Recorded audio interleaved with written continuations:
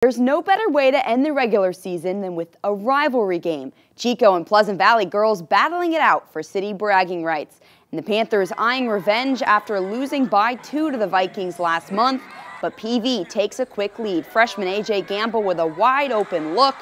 And that gives a 5-0 lead for the Vikings. Chico had an answer though. Her name is Campbell Vieg. 9 first-quarter points, including this and one play. Now the Panthers starting to heat up. Great ball movement over to Sophie Sims, who sinks the triple. Chico up by 7. Pleasant Valley rallies back though with some sharp shooting of its own. Back-to-back threes for Nia Fortune brings this game within 1 after 1. And that continued in the second quarter. Caitlin Vickery's 3 rainbows in. PV leads 30-26 at halftime. The third quarter belonged to Chico, though. First play of the second half, Taylor Clements drills a 3.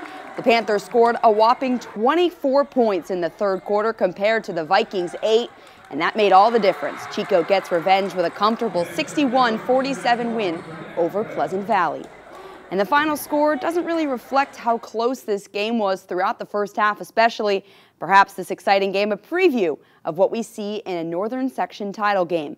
And speaking of, playoffs start next week after the brackets are announced this Saturday.